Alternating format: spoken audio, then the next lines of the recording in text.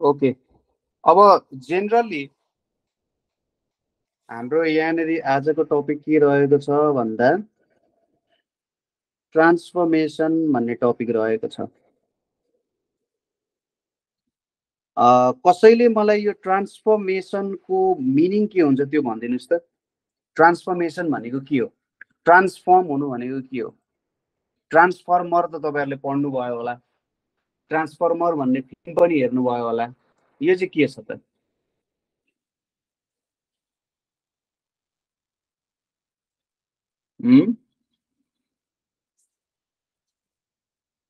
एउटा ठाउँबाट अर्को ठाउँमा जाने अथवा चेन्ज हुनु। ट्रान्सफर्मेसन भनेको चाहिँ कस्तो भयो भने पोजिसनमा चेन्ज आउनु हैन। एक तरिकाले हामीले बुझ्दा ट्रान्सफर्मेसनलाई के बुझिन्छ त? पोजिसनमा के गर्नु त? चेन्ज आउनु। यसलाई नै हामी के भनेर भन्छौँ?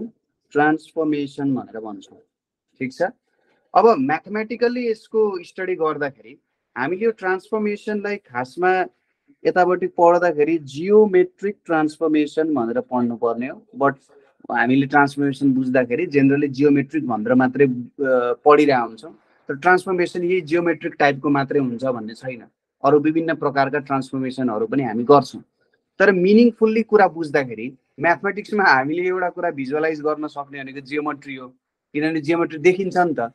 तर अल्जेब्रा हैन, अब यो सिक्वेन्स सिरिजहरू है, त्यसै गरी क्वाड्रेटिक इक्वेसनहरू हैन, अथवा तपाईँहरूको स्ट्याट पनि अलिअलि भिजुअलाइज हुन सक्छ। तर जियोमेट्रीको टपिकहरू ट्याक्राकै देखिन्छ कि यो र यो यस्तो हुन्छ, यो यस्तो भएर यो यस्तो हुन्छ, इक्वल हुनुपर्छ अथवा इक्वल हुनु हुँदैन, इक्वल एरिया हुन्छ हुँदैन, भोल्युम इक्वल हुन्छ हुँदैन, त्यो सबै कुराहरू देखिन्छ नि त है। त्यही भएर जेनरली यहाँ जियोमेट्रिक ट्रान्सफर्मेसनको हामी कुराहरू गर्छौँ है त। र यहाँनिर एउटा टर्मिनोलोजी आउँछ, इनभेरिएन्ट भन्ने टर्मिनोलोजी आउँछ। हुन त म्याथमेटिक्समा इनभेरिएन्टको अर्थ धेरै नै डिप छ। ठिक छ। जेनरली इनभेरिएन्ट भनेको चाहिँ कस्तो हो भन्दाखेरि कुनै पनि अपरेसन गर्दा अथवा ट्रान्सफर्मेसन गर्दा यदि कुनै अब्जेक्टमा केही पनि चेन्ज आएन भने त्यसलाई चाहिँ के भनिन्छ त? इनभेरिएन्स भनेर भनिन्छ। इनभेरिएन्स भनेको चेन्ज नहुनु। ठिक छ। इनभेरिएन्स भनेको के हो त? चेन्ज नहुनुलाई चाहिँ इनभेरिएन्स भनेर भनिन्छ। ठिक छ। त्यो अब्जेक्टमा चेन्ज नआउनुलाई इनभेरिएन्स भनेर जेनरली बुझिन्छ। अब मेन यति नै कुरा हो। जेनरली ट्रान्सफर्मेसनमा कसले काम गरौँ भन्ने कुराहरू त अब धेरै अगाडिदेखिको ट्रान्सफर्मेसनमा काम भइरहेको हो है त। कसले इन्ट्रोडक्सन गरौँ के हो भन्ने कुराहरू त खासै एक्ज्याक्टली त्यस्तो छैन। बट केही म्याथमेटिसियनहरूले यो सम्बन्धी कामहरू गरेको छन्। त्यसको बारेमा त खासै हामीले स्टडी गरिराख्नु पर्ने जरुरी पनि छैन है। त्यसको बारेमा हामीले खासै बुझ्नु जरुरी पनि छैन। जस्ट के हो त भन्दाखेरि ट्रान्सफर्मेसन भनेको के हो त? एक प्रकारको अपरेसन हो। यसरी बुझौँ, जियोमेट्रीमा अथवा अल्जेब्रामा हामीले अपरेसनहरू पढ्छौँ नि। अल्जेब्रा जुन अल्जेब्राको टपिक छ, अल्जेब्राको टपिकमा हामी अपरेसनहरू पढ्छौँ, जस्तै एडिसन गर्ने, सब्ट्र्याक्सन गर्ने, मल्टिप्लिकेसन गर्ने, डिभिजन गर्ने, स्क्वायर रुट लिने, क्युब रुट लिने, स्क्वायर गर्ने, क्युब गर्ने, यस्तो अपरेसनहरू हामी पढिरहेको हुन्छौँ है। यो चाहिँ हामीले भिजुअलाइज हुने भन्दा पनि हामीले जेनरली जहिले नै पढ्दै आइरहेको छौँ। त्यही भएर यो कुराहरू हामीले थाहा छ। जस्तै जब तपाईँहरूले सेटहरू पढ्नुहुन्छ, सेटहरूमा पनि तपाईँहरूले अपरेसनहरू पढ्नुहुन्छ। जस्तै युनियन एउटा अपरेसन भयो, इन्टरसेक्सन एउटा अपरेसन भयो, डिफरेन्स एउटा अपरेसन भयो, कम्प्लिमेन्ट लिनु पनि एउटा अपरेसन हो। पछि गएर तपाईँहरूले यो सिमेट्रिक डिफरेन्स भनेर पढ्नुहुन्छ। यो सेटहरूमा गरिने अपरेसनहरू हो है। विभिन्न यिनीहरू सबै के हुन् त? एब्स्ट्र्याक्ट अब्जेक्ट्सहरू हुन्। एब्स्ट्र्याक्ट भनेको जुन रियल वर्ल्डमा त्यसरी देखिँदैन, डिरेक्टली अब्जर्भेबल छैन, तर इन्डिरेक्टली के छ त? रिलेटेड कुराहरू छन् है। हो, अब डिफ्रेन्ट ठाउँमा डिफ्रेन्ट म्याथमेटिकल अब्जेक्ट्सहरूलाई डिफ्रेन्ट वेमा डिफाइन गरिन्छ। त्यही अनुसार अल्जेब्रामा यसरी प्लस माइनस डिफाइन गर्यो, सेटमा यो भयो। त्यसै गरी जियोमेट्रीको कुराहरू गर्दाखेरि जियोमेट्रीमा ट्रान्सफर्मेसनहरू पनि के हो त? अपरेसन्सहरू हो। ओके, अब यहाँनिर एउटा तपाईहरुलाई डेफिनेसन चाहिन्छ, त्यो के हो त? अपरेशन्स भनेको चाहिँ के हो त? अपरेसन गर्नु भनेको के हो भन्दा अपरेसनलाई एकदम सिम्पल भाषामा बुझ्दाखेरि केही इनपुट लिएर केही आउटपुट निकाल्नु। जस्तै तपाईहरुले फंक्सन्सहरुमा पढे जस्तै एनी इनपुट लिएर कुनै इनपुट लिएर तपाईहरुले त्यसको एउटा सर्टेन आउटपुट निकाल्नुहुन्छ भने त्यो के हो त भन्दाखेरि अपरेसन गरेको हो। जस्तै सेटमा पनि जब कुनै दुईवटा सेटको युनियन गर्नुहुन्छ त्यो इनपुटहरु भनेको इनपुट सेटहरु भयो, अपरेशन्स भनेको त्यो काम गरिने भयो र त्यसले एउटा सर्टेन आउटपुट दिन्छ। त्यसैगरी जब जियोमेट्रीमा हामी ट्रान्सफर्मेसनको कुरा गर्छौं, ट्रान्सफर्मेसन भनेको चाहिँ के हो त? ट्रान्सफर्मेसन भनेको जियोमेट्रीका अपरेसनहरु भनेर बुझ्न सकिन्छ। जियोमेट्रीमा युज हुने अपरेसन्सहरुलाई के भनिन्छ त? ट्रान्सफर्मेसन भनेर बुझ्न सकिन्छ। ओके, अझै डिपली बुझ्दाखेरि यसरी तपाईहरुले बुझ्न सक्नुहुन्छ। सुरुमा हामीले के भन्यौ? पोजिसनमा चेन्ज आउनु भनेर भन्यौ। अझै डिपली बुझ्दाखेरि जियोमेट्रीमा युज हुने अपरेसन्सहरु भनेर भन्न सकिन्छ। यहाँनिर जति ट्रान्सफर्मेसन्सहरु हामी पढ्न गइरहेछौं, they are not the only ट्रान्सफर्मेसन्स है, अरु पनि हुन्छ। तर हामीले जुन जेनरल नलेज छ त्यसको बारेमा कुरा गर्छौं। र ट्रान्सफर्मेसन्समा तपाईहरुले के कुरा ख्याल गर्नु बुझ्नु पर्यो भने यसलाई बुझेर अगाडि बढ्नु, रटेर भन्दा पनि बुझेर अगाडि बढ्ने है त। जेनरली ट्रान्सफर्मेसन्सहरुमा हामीले चारवटा प्रकारका ट्रान्सफर्मेसन्सहरुलाई स्टडी गर्छौं। के हुन्छ ती चार प्रकारका ट्रान्सफर्मेसन भन्दाखेरि एउटा छ रिफ्लेक्सन, दोस्रोमा आउँछ तपाईहरुको रोटेसन, रिफ्लेक्सन आउँछ, रोटेसन आउँछ, त्यसपछि आउँछ ट्रान्सलेसन र चौथोमा आउँछ तपाईहरुको इन्लार्जमेन्ट भनेर आउँछ। अब जहिले इन्लार्जमेन्ट हुनुपर्छ भन्ने पनि छैन है। यहाँनिर इन्लार्जमेन्ट यसलाई चाहिँ खासमा स्केलिङ भन्नुपर्ने हो, तर यहाँनिर हामीले इन्लार्जमेन्ट अपरेसन मात्र के गरिरहेछौं? स्टडी गरिरहेका छौं। अब हामी जाउँ फर्स्ट एन्ड फरमोस्ट हाम्रो कुरा के छ त? रिफ्लेक्सनको कुरा छ। रिफ्लेक्सनको कुरा छ। अब एउटा सिम्पल क्वेशनबाट म अगाडि बढ्न चाहन्छु। तपाईहरुले प्लेन मिररहरुको बारेमा साइन्समा पढ्नु भएको छ? प्लेन मिररहरुको बारेमा पढ्या हो? यस सर। प्लेन मिररको बारेमा पढ्या हो। प्लेन मिररमा अब्जेक्ट, मानौ मैले यहाँनिर अब्जेक्ट राखे, यो अब्जेक्टको यहाँ मिररसम्मको डिस्टेन्स डी छ अरे। अब मानौ यहाँनिर यो अब्जेक्टको इमेज यहाँनिर आउने भयो। अब यो अब्जेक्टको इमेज, सरी यो अब्जेक्टको इमेज यहाँ, यो यसलाई अब्जेक्ट मानौ, यसलाई इमेज मानौ, ठीक छ? अब्जेक्ट र इमेज। यो अब्जेक्टको इमेज, यो अब्जेक्टको मिररसम्मको डिस्टेन्स डी हो भने इमेजको मिररसम्मको डिस्टेन्स कति हुन्छ? अब्जेक्टको मिररसम्मको डिस्टेन्स डी हुन्छ भने इमेजको कति हुन्छ? डी नै हुन्छ सर। डी नै हुन्छ। किन? किनभने दुवैको डिस्टेन्स सेम छ। सेम हुन्छ, सेम छ हैन, सेम हुन्छ। अब्जेक्ट डिस्टेन्स र इमेज डिस्टेन्स बराबर हुन्छ। ओके, अब यो क्वेशन तपाईहरुले खोज्नु पर्छ। तपाईहरुले सुन्नुभयो नि? तपाईहरु मध्ये कसलाई साइन्स एकदम धेरै मन पर्छ? मलाई मन पर्छ। जसले मलाई भन्यो उले खोज्ने। किन चाहिँ अब्जेक्ट डिस्टेन्स र इमेज डिस्टेन्स बराबर हुन्छ त? एउटा हिन्ट म दिन्छु, यहाँनिर तपाईहरुले यसको बारेमा सर्च गर्न सक्नुहुन्छ। Principal of list action. पछि आफ्टर एससी को पढ्दाखेरि जब म लाइट पढाउँछु यो प्रिन्सिपल अफ लिस्ट एक्सन पनि म बुझाउँछु, तर अहिले परेन। साइन्समा त म बुझाउँदिन किनभने यो कुराहरु हुन त जियोमेट्रिक कुराहरु हो, तपाईहरुले यसो हेर्नु नि बुझ्नुहुन्छ। प्रिन्सिपल अफ लिस्ट एक्सन भनेर भन्छ। लाइटले जहिले पनि यस्तो बाटो मात्र हिँड्छ जुनमा चाहिँ उलाई मिनिमम डिस्टेन्स ट्राभल गर्नु परोस्, यसलाई प्रिन्सिपल अफ लिस्ट एक्सन भनिन्छ। बट यो कुराको हामीले कन्सर्न भएन। हामीलाई के थाहा भयो त? अब्जेक्टको डिस्टेन्स, यो जुन मिरर छ यो मिररसम्म अब्जेक्टको डिस्टेन्स र इमेजको डिस्टेन्स बराबर हुन्छ। अब यो अब्जेक्ट जता भए पनि लागू हुन्छ के। मानौ यो अब्जेक्ट यहाँनिर छ भने यो अब्जेक्टको डिस्टेन्स ई हो भने यहाँनिर आउने जुन इमेज हुन्छ यो इमेजको डिस्टेन्स पनि कति हुन जान्छ त? यतापट्टि आउने जुन इमेज हुन्छ यो इमेजको डिस्टेन्स पनि ई नै हुन जान्छ, जता राखे पनि है। यो मेन यसको कन्सेप्ट हो। मेन कन्सेप्ट भनेको के हुन्छ त? मेन कन्सेप्ट भनेको object and image are at equal distance from the line of reflection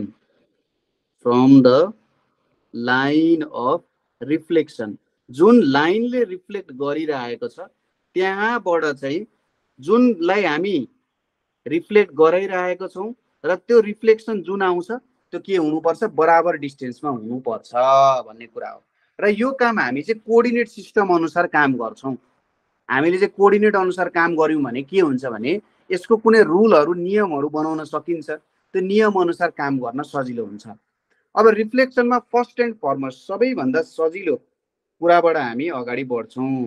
त्यो के हो भन्दा reflection about x axis, reflection in x axis.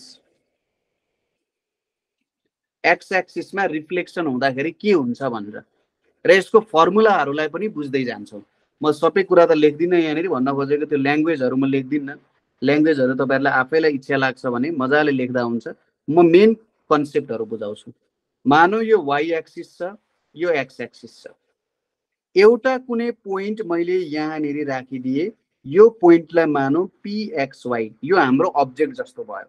अब हामीले यो x एक्सिसको इन टर्म्समा के गर्नुपर्ने छ? यसलाई रिफ्लेक्ट गराउनु पर्ने छ। भनेपछि मैले के गर्छु त? रिफ्लेक्ट गराउनको लागि सर्वप्रथम मैले यो x एक्सिसमा सिधा एउटा परपेन्डिकुलर लाइन तान्नु पर्ने हुन्छ। के गर्नुपर्ने हुन्छ? एउटा परपेन्डिकुलर लाइन मैले यसरी ताने, ठीक छ? परपेन्डिकुलर लाइन ताने। अब यो x एक्सिस अनुसार रिफ्लेक्सन हुने भयो। यहाँनेरि अर्को कुरा के छ भन्दाखेरि यसरी त मैले ताने। यहाँनेरि अब एक्स एक्सिसको इन टर्म्समा रिफ्लेक्ट हुँदाखेरि तपाईहरुको अब्जेक्ट यतातिर आउँछ। कति आउँछ त भन्दाखेरि यहाँनेरि जति आएको छ त्यति नै डिस्टेन्स यता तलतिर आउँछ, त्यति नै डिस्टेन्स यता तलतिर आउँछ। ओके, भनेपछि यहाँनेरि यो डिस्टेन्स जति आएको छ यो डिस्टेन्स पनि त्यति नै आउनु पर्यो। अब मलाई भन्नुस्, मानौ यो रिफ्लेक्ट भएको एक्स एक्सिसमा रिफ्लेक्ट हुँदा यहाँनेरि आयो। अब कति आउँछ होला त? प्रथम त यो कोअर्डिनेट कति हुन्छ? यो कोअर्डिनेट तपाईहरुको x0 हुन्छ हो, अथवा यसलाई अर्को कलरले गर्दिनु। यो कोअर्डिनेट जुन छ तपाईहरुको x0 हुन जान्छ। अब हेर्नुस्, यहाँनेरि x कोअर्डिनेटमा केही चेन्ज आउँछ? x कोअर्डिनेटमा केही चेन्ज आउँदैन। तर y कोअर्डिनेट के हुन जान्छ? -y हुन जान्छ। किन? यो तपाईहरुको फोर्थ क्वाड्रेन्टमा छ नि त, केही पनि चेन्ज आएन, यति भ्यालु आउन गयो। ठीक छ कुरा? यो कुरा बुझ्यो? बुझ्यो सर। ओके। अब यदि तपाईहरुलाई देखाउन मन छ कि होइन यसको यति नै आउनु पर्छ भने कसरी देखाउन सकिन्छ त सर भनेर तपाईहरुलाई एन्सर पनि त चाहिने हुन सक्छ। अब हेर्नुस् कसरी देखाउने। यहाँनेरि यो डिस्टेन्स भनेको त x नै हुन्छ, दुवैको लागि यति डिस्टेन्स x नै भयो। अनि यो डिस्टेन्स र यो डिस्टेन्स दुवैको लागि बराबर हुन्छ र हामीलाई थाहा छ यो डिस्टेन्स, यति डिस्टेन्स भनेको कति छ? y छ। किनभने यहाँनेरि y छ यति डिस्टेन्स। यति डिस्टेन्स y भइसकेपछि यति डिस्टेन्स पनि तपाईहरुको y हुन्छ कि हुँदैन? y नै हुन्छ। तर अब कोअर्डिनेटको फर्ममा लेख्दाखेरि यो त हामी कति क्वाड्रेन्टमा छौं? फोर्थ क्वाड्रेन्टमा छौं। फोर्थ क्वाड्रेन्टमा भइसकेपछि हाम्रो त y कोअर्डिनेट नेगेटिभ हुन्छ, त्यही भएर यस्तो भयो। भनेपछि जब रिफ्लेक्सन अन एक्स एक्सिस हुन्छ तपाईको यो pxy भन्ने जुन कोअर्डिनेट छ, pxy भन्ने जुन कोअर्डिनेट छ, यदि हामीले यसलाई एक्स एक्सिसमा के गर्यौं? यसरी लेखिन्छ। एक्स एक्सिसमा हामीले रिफ्लेक्सन गरायौं भने तपाईहरुको के आउने रहेछ? p डैश x, -y आउने रहेछ। भनेपछि यदि मैले p2, 3 लाई मैले के गरे त?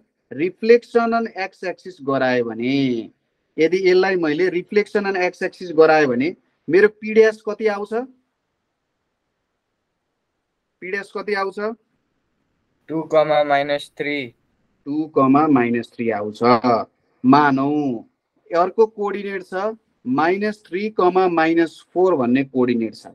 यसलाई मैले एक्स एक्सिसमा रिफ्लेक्ट गरायो भने मेरो कुन आउँछ अर्को पोइन्ट रिफ्लेक्सन पछि -3,4 -3,4 आउँछ। ओके, यो सबैजनाले बुझ्नुभयो होला यो कुरा है। यसरी भयो रिफ्लेक्सन अन एक्स एक्सिस। नेक्स्टमा हाम्रो के लिन सकिन्छ, रिफ्लेक्सन अन वाई एक्सिस भनेर लिने। अब हेर्नुहोस् है त, रिफ्लेक्सन अन वाई एक्सिस गर्दा चाहिँ कस्तो आउने रहेछ त भन्ने कुरा हेरौँ। मानौ तपाईहरुले यसरी यहाँनेर कोअर्डिनेट एक्सिस बनाउनु पर्यो। यो कन्सेप्ट अहिले एकदम राम्ररी बुझ्नु होला है, किनभने यो बुझ्यो भने पछि तपाईहरुलाई काम गर्न सजिलो हुन्छ। यतापट्टि y छ, यतापट्टि x छ। मानौ यहाँनेर मैले एउटा पोइन्ट राखे px, y। अब यसलाई मैले y एक्सिसमा रिफ्लेक्ट गर्नुपर्ने छ भनेपछि यति नै डिस्टेन्समा आउँछ, अर्को यति नै डिस्टेन्समा तपाईहरुको आउन जान्छ भनेपछि अब यो कोअर्डिनेट कति हुन्छ होला, यो कोअर्डिनेट कति हुन्छ होला, -x, y p dash -x, y हुन्छ। यदि बुझिएन भने प्रुफ गरेर हेर्नु। प्रुफ इज भेरी इम्पोर्टेन्ट है म्याथमेटिक्समा, अहिलेदेखि नै बानी बसाल्ने। मानौ यति डिस्टेन्स छ। अब हेर्नुस्, यहाँनेर हामीलाई के थाहा छ, यो डिस्टेन्स र यो डिस्टेन्स बराबर छ। अब यो डिस्टेन्स र यो डिस्टेन्स भनेको कति हो त कसरी हेर्ने, मानौ मैले यहाँनेर यसरी एउटा लाइन तान्दिए, यहाँनेर यसरी एउटा लाइन तान्दिए। यो डिस्टेन्स भनेको यति तपाईहरुको x छ भनेपछि यो डिस्टेन्स पनि तपाईहरुको के हुन्छ, x नै हुन्छ। र यहाँदेखि यहाँसम्मको डिस्टेन्स पनि x नै हुन जान्छ हैन। अब यो डिस्टेन्स दुवैको y नै छ, y मा केही चेन्ज आएन, दुवैको y डिस्टेन्स नै आउन गयो यति डिस्टेन्स। अब यहाँनेर तपाईहरुको x र y नै भयो, यो कोअर्डिनेटको पनि डिस्टेन्स त्यति नै हुन जान्छ। तर यहाँदेखि यहाँसम्म हेर्नुस् है, यसरी हेर्नुस्, यो डिस्टेन्स पनि x नै हो। तर अब हामी कहाँ छौं, सेकेन्ड क्वाड्रेन्टमा छौं। सेकेन्ड क्वाड्रेन्टमा -x, y आउन गयो। अब मानौ हामी यहाँनेर यो क्वाड्रेन्टमा छौं, यहाँनेर p के हुन जान्छ, x, -y हुन जान्छ। अब यसलाई मैले यतापट्टि चाहिँ रिफ्लेक्ट गरे भने यो कोअर्डिनेट के आउन जान्छ, -x, -y -x, -y, p dash -x, -y आउन जान्छ। यो भयो रिफ्लेक्सन अन y एक्सिस। भन्न खोजेको यदि pxy भन्ने कोअर्डिनेट छ र त्यसलाई मैले चाहिँ y एक्सिसमा के गरे त, रिफ्लेक्सन गरे भने, y एक्सिसमा रिफ्लेक्सन गरे भने के आउने रहेछ, p डैश -x, y आउने रहेछ। यो कुरा पनि बुझियो। अब तेस्रोमा जाउँ, थर्डमा जाउँ। थर्डमा हाम्रो के छ, reflection on y equals to x line. Okay, y equals to x line. यो y equals to x line जुन छ यसले x एक्सिस सँग कति डिग्री एंगल बनाउँछ अरे, यसको स्लोप कति हुन्छ,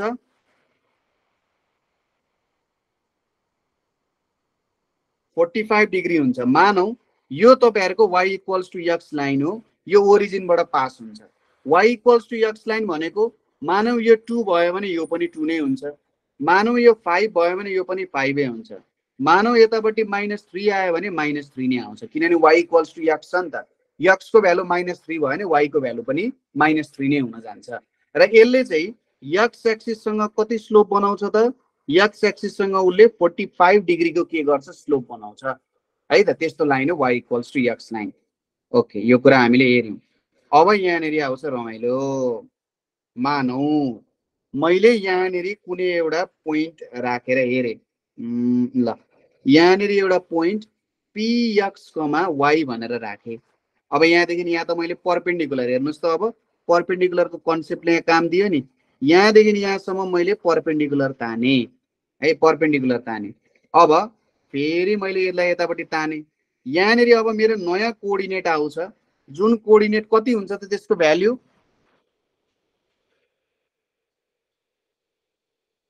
यो कोअर्डिनेट कति आउँछ होला,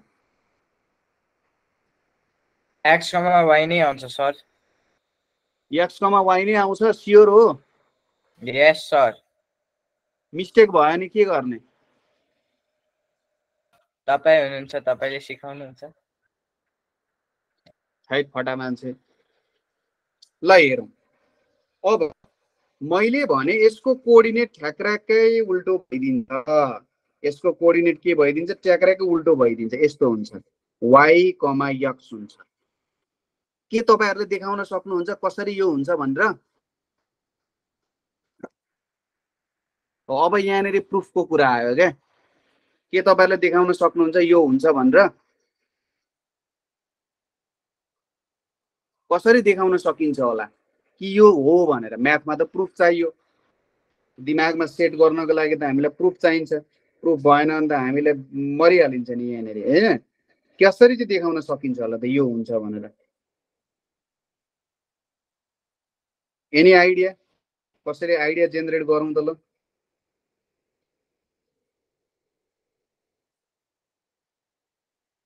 ओके, मैले यो कोअर्डिनेटलाई यतातिर तानिदिए, यतापट्टि x भयो र यो कोअर्डिनेट यहाँ भनेपछि यति भ्यालु तपाईहरुको x कोअर्डिनेट भयो र यति माथिको तपाईहरुको के भयो त? y कोअर्डिनेट भयो। मानौ यो पोइन्टलाई मैले कति मान्दिए?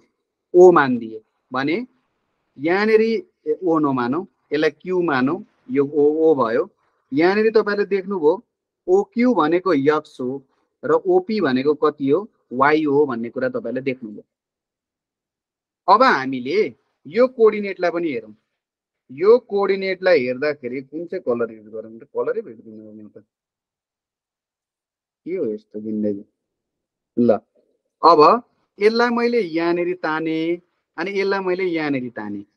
अब हेर्नुस् है, हामीले के देखाउनु पर्यो भने यो x को कोअर्डिनेट लु मानौ यसलाई q ड्याश भनेर मानौ। अब यो OQ ड्याश भनेको चाहिँ तपाईहरुको y हुन्छ र p ड्याश q ड्याश भनेको तपाईहरुको के हुन्छ? x हुन्छ भनेर हामीले देखाउनु पर्ने छ। कसरी देखाउन सकिन्छ होला त? के आइडिया युज गर्न सकिन्छ यसको लागि? एनीवन? ट्राई गरौँ। हाम्रो यो क्लासको महत्त्व नै यही हो। हामीले बुझ्नु पर्यो कसरी देखाउन सकिन्छ होला।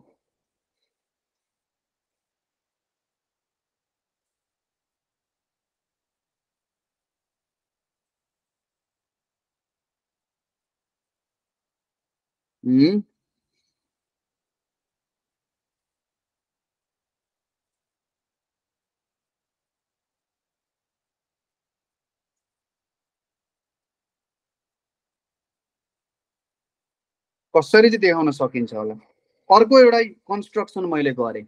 यहाँनेरि मैले कन्स्ट्रक्सन गरेँ, यो 90 डिग्री छ, यो 90 डिग्री छ। अनि मानौ यो पोइन्टलाई मैले कुन भने त? लो OPQ आयो, यसलाई R भने। एउटा कुरा हामीलाई के थाहा छ भने यो र यो लेन्थ इक्वल छ भन्ने कुरा त हामीलाई थाहा छ नि हो। यो दुईवटा लेन्थहरु एकअर्कासँग इक्वल छ भन्ने कुरा हामीलाई थाहा छ। यो 90 डिग्री छ, यो 90 डिग्री छ हो। यो दुईवटा 90 डिग्री छ। तपाईहरुले कङ्ग्रुएन्ट ट्रायंगल भनेर पढ्नु भएको छ नि है? तपाईहरुले कङ्ग्रुएन्ट ट्रायंगल भनेर पढाएको छ कि छैन? खोइ त बोलौँ न यार, इन्टरेक्सन गरौँ न। तपाईको स्कोर धेरै कम आयो के? हजुर हजुर, तपाईको स्कोर धेरै कम आयो, सुनेन। कम आयो? अरूलाई पनि त्यस्तै भइरहेछ? खोइ त अरू कोही बोल्दैनन्। तपाईहरुले कङ्ग्रुएन्ट ट्रायंगल भनेर पढ्नु भएको छ कि छैन? पढा त थिए सर, तर बिर्से। कसरी बिर्सिन पाउँछ? कङ्ग्रुएन्ट ट्रायंगल हुने एक्जियम्सहरु के हो?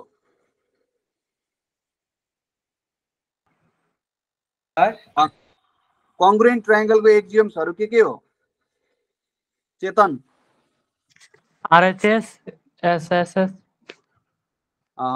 ल ओके, RHS भन्छ कङ्ग्रुएन्ट। कङ्ग्रुएन्ट ट्रायंगल भनेको कस्तो हो? तिनीहरुको सेप, साइज, लेन्थहरु सबै इक्वल भयो भने त्यसलाई हामी के भन्छौं? कङ्ग्रुएन्ट ट्रायंगल भनेर भन्छौं। अब यहाँनेरि हेरौँ, यो OPR भन्ने ट्रायंगल जुन छ र अर्को ट्रायंगल ORP ड्याश भन्ने जुन छ, अथवा ओआरपी र ओआरपी ड्यास कङ्ग्रुएन्ट देखाउन सकिन्छ होला कसरी?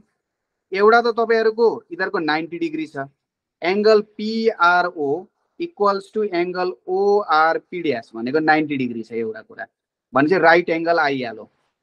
अब इधरको हाइपोटेन्युज इक्वल हुन्छ कि हुँदैन होला?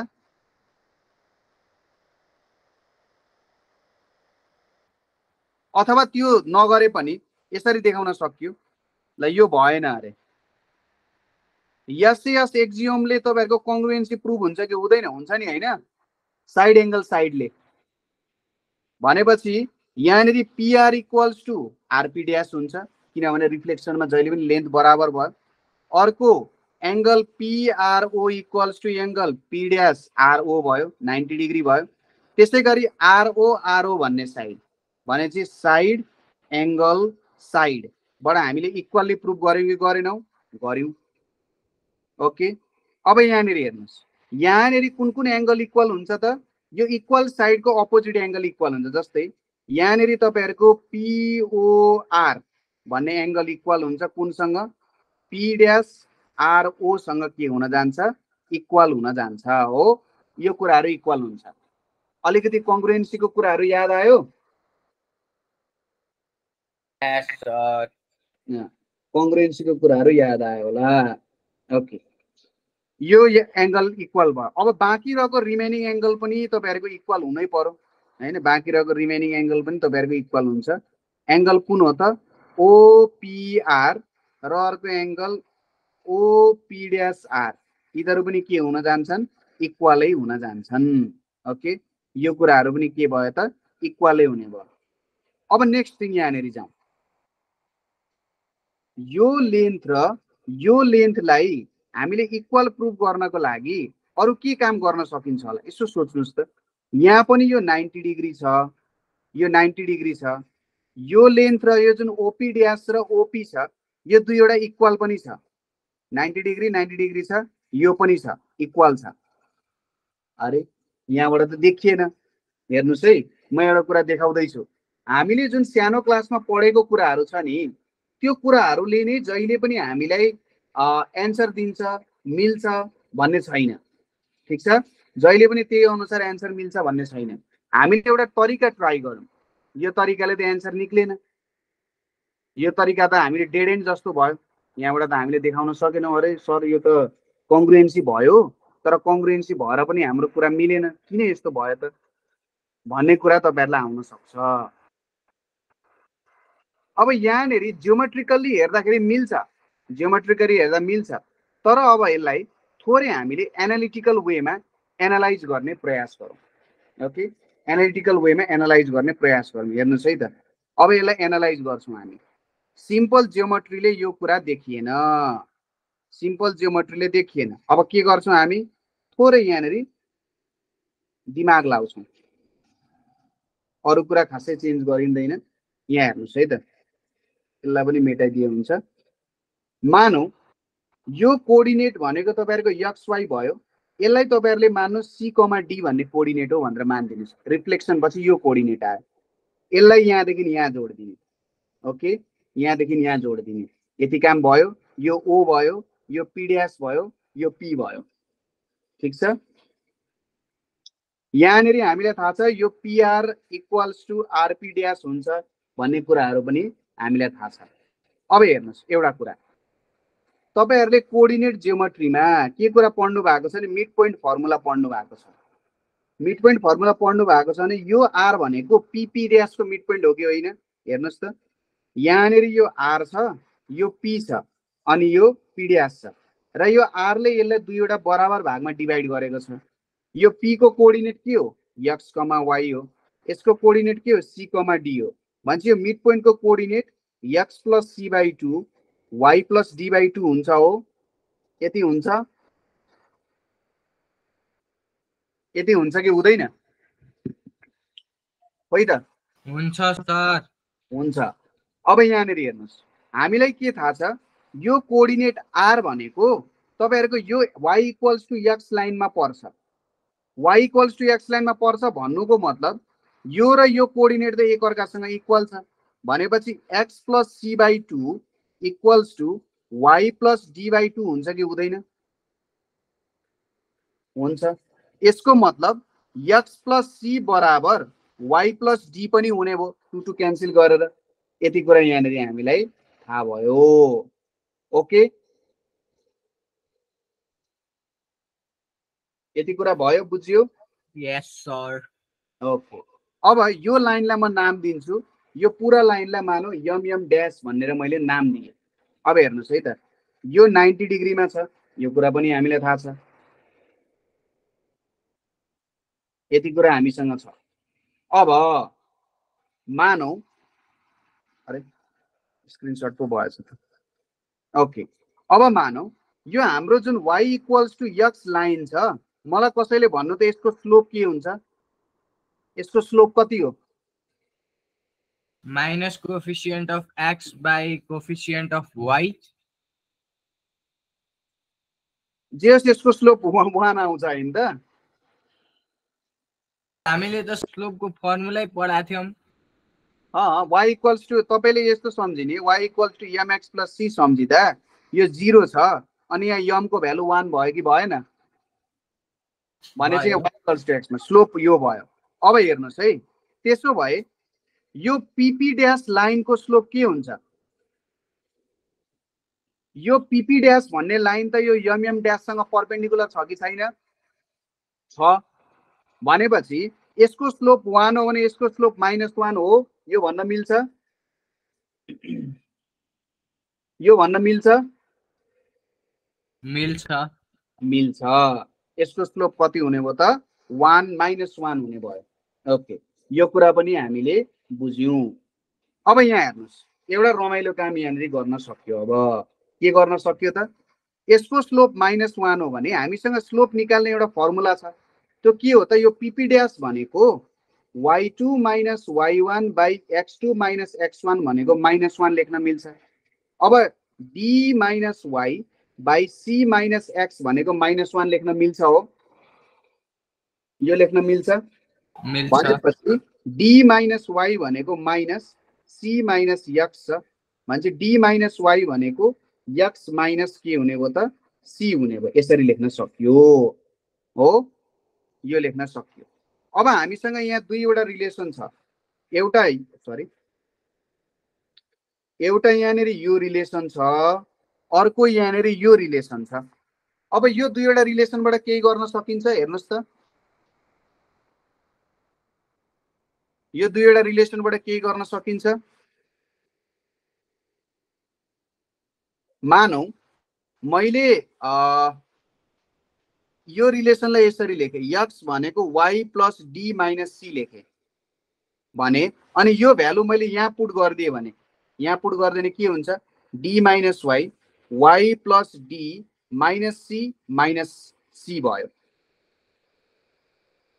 अब यहाँनिर तपाईहरुको d र d क्यान्सल हुने भयो। यो 2c लाई उता लग्दैन, यहाँ 2y आउने भयो। भनेपछि y इक्वल्स टु c आयो कि आएन? y इक्वल्स टु c आयो हो?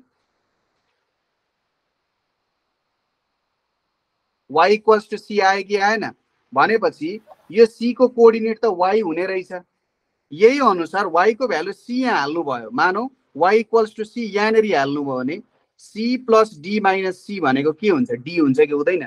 भनेपछि यो भनेको x आयो कि आएन? भनेपछि x, y को रिफ्लेक्सनले y, x दियो कि दिएन? दियो, दियो हो। यसरी हुन्छ। भनेपछि कुनै पनि कुराहरू जहिले पनि हामीले जस्तो तरिकाले सोच्यौं त्यसरी मात्रै सजिलो वेमा नआउने रहेछ भन्ने कुरा यहाँबाट हामीले देख्न सक्छौं के। सबै कुराहरू जस्ताको तस्तै हुन्छ, जस्ताको तस्तै मिल्छ भनेर छैन। म यहाँ तपाईहरुलाई पोइन्ट वाइज लेखिदिन्छु। मानौ यसलाई पोइन्ट नम्बर 1 मानौ, यसलाई पोइन्ट नम्बर 2 मानौ, यसलाई पोइन्ट नम्बर 3 मानौ, यसलाई पोइन्ट नम्बर 4 मानौ, यसलाई पोइन्ट नम्बर 5 मानौ। यो पोइन्ट नम्बर 4 भयो, अनि यतापट्टि पोइन्ट नम्बर 5 हो। यहाँबाट बल्ल हामीले के देख्यौं त? यदि pxy भन्ने कोअर्डिनेट छ र यसलाई चाहिँ मैले y इक्वल्स टु x लाइनमा रिफ्लेक्सन गरे भने के हुने रहेछ त? p ड्यास भनेको y, यक्स आउने रहेछ भन्ने कुरा हामीले प्रुफ गरेर बुझ्यौँ क्या। हावातालमा बुझा होइन, हामीले रियल कुरा बुझ्यौँ हो। यसलाई चाहिँ म्याथमेटिक्स बुझ्नु भनिन्छ क्या। यो चाहिँ तपाईँहरूले म्याथमेटिक्स बुझ्नु भयो क्या, रट्नु भएन क्या। सिम्पल कुरा थियो, सिम्पल कुरा थियो यहाँनिर, तर हामीले यसलाई बुझेर काम गऱ्यौँ। यसलाई सिम्पली बुझेर हामीले के गर्यौँ त काम गऱ्यौँ। यसरी तपाईँहरूले काम गर्नुपर्छ जहिले पनि। यो वेमा काम गर्नुभयो भने कहिले पनि गल्ती हुँदैन। अब नेक्स्टमा तपाईँहरूको के आउँछ डी नम्बरमा, रिफ्लेक्सन अन अर्को कुन लाइन छ त, y equals to minus x line भन्ने छ। अब यहाँनिर मानौ यसरी यो कोअर्डिनेट बनाऊ, यसरी कोअर्डिनेट बनाऊ।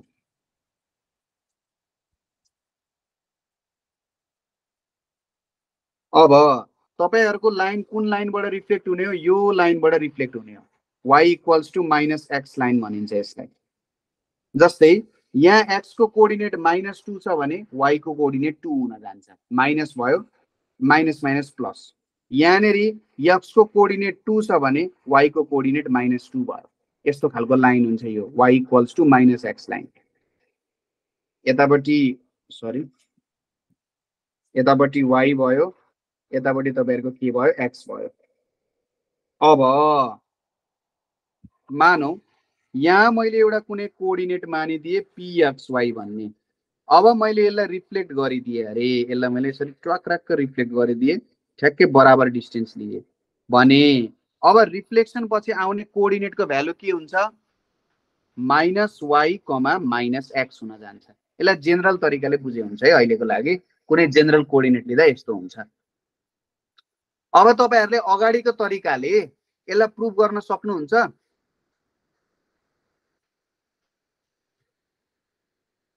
यसलाई प्रुफ निकाल्न सकिन्छ। यो तपाईहरुको होमवर्क भयो, भोलि माग्छु। होमवर्क के भयो त, proof that reflection on y equals to minus x line gives reflection of pxy on y equals to x line gives p dash minus y minus x। यो तपाईहरुको होमवर्क भयो, सबैजनाले गरेर बुझाउनु पर्यो। मलाई फोटो पठाइदिए हुन्छ ग्रुपमा है, ग्रुपमा ट्याक्राक्क यसो गर्ने, गरेर एउटा एउटा फोटो तपाईहरुले क्लिक गरेर पठाउने, आफ्नो आइडिया लाउने। माथिको जुन गरेको छ लगभग त्यही आइडिया अनुसार तपाईहरुले काम गर्न सक्नुहुन्छ। यो होमवर्क ग्रुपमा पठाउने, ग्रुपमा पठाइदिने। हस्, ओके, यो भयो। अब अर्को कुरा यहाँनेरि आउँछ, ई नम्बरमा तपाईहरुको आयो reflection on x equals to h line. अब अलिकति जेनरलाइज हुँदैछौँ हामी, थोरै जेनरलाइज हुँदैछौँ। मानौ यहाँनेरि तपाईहरुले यसरी कोअर्डिनेटको लागि लाइन बनाउनु भयो, यतापट्टि x भयो, यतापट्टि y भयो। अब x equals to h line भनेको कस्तो हो भने x को कोअर्डिनेट चाहिँ चेन्ज हुँदैन, तर x एक्सिसमा बसेको छैन। x इक्वल्स टु लु के लाइन भनेर दिएको छ किताबहरुमा, यो लाइन तपाईहरुको x इक्वल्स टु के लाइन भनेको यहाँनेरिको कोअर्डिनेट k, 0 भयो। यो लाइनमा जहिले पनि x को भ्यालु के हुन्छ कि हुँदैन, y को भ्यालु जे होस्, तर x को भ्यालु जहिले पनि के हुन्छ। यदि line parallel to x axis sorry y axis छ भने, line parallel to y axis छ भने के भयो त, त्यो कुनै तरिकाले x इक्वल्स टु के लाइनको फर्मेटमा लेख्न सकिन्छ है। यो भयो।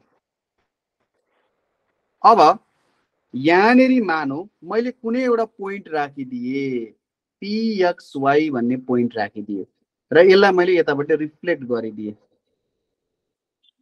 यतापट्टि मैले रिफ्लेक्ट गरिदिए भनेपछि यो रिफ्लेक्सन पछि जुन यहाँनेरि कोअर्डिनेट आउँछ, यहाँनेरि जुन कोअर्डिनेट आउँछ, यो कोअर्डिनेट के आउँछ, भ्यालु,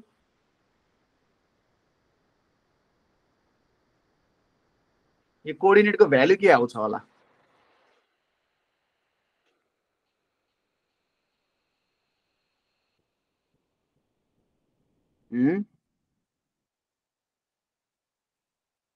यो कोअर्डिनेटको भ्यालु के आउँछ त भन्दाखेरि यो कोअर्डिनेटको भ्यालु आउँछ 2k माइनस x कमा y यस्तो आउँछ रे x इक्वल्स टु k लाइनमा गर्दा यो भ्यालु आउँछ रे अब तपाईहरुले चित्त बुझ्यो यतिले कसरी यस्तो हुन्छ त 2k किन आयो ल के त आयो के आउनै नै पर्थ्यो तर किन 2k नै आउनु पर्यो त कसरी आयो त 2k कसरी आयो होला यो 2k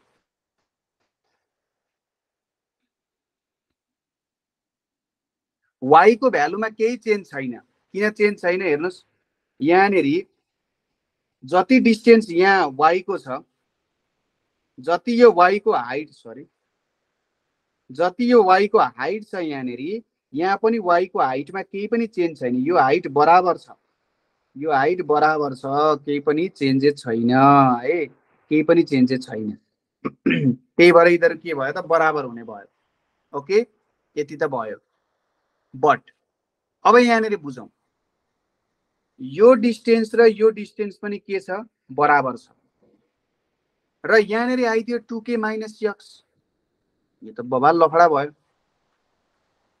कसैले मलाई आइडिया भन्न सक्छ कसरी चाहिँ 2k माइनस x निकाल्न सकिन्छ होला भनेर एनीवान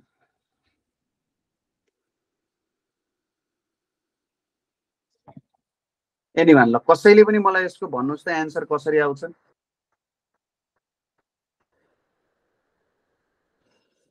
आइडिया सोच्नुस् त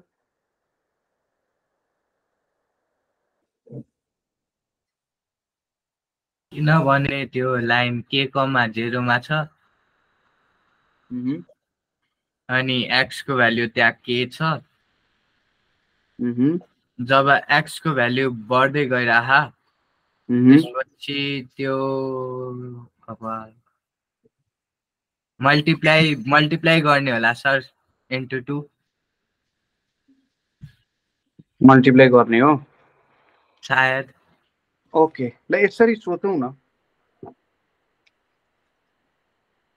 मानौ हेरौं है त यसरी बुझौं रमाइलो हुन्छ के यति डिस्टेन्स भनेको x हो भन्ने कुरा हामीलाई थाहा छ र यहाँदेखि यहाँसम्मको डिस्टेन्स यहाँदेखि यहाँसम्मको डिस्टेन्स के हो भन्ने कुरा पनि हामीलाई थाहा छ यसमा कसैलाई केही डाउट छैन होला y को कोअर्डिनेटमा केही चेन्ज आउँदैन त्यसमा पनि कसैलाई डाउट छैन अब यो पोइन्टदेखि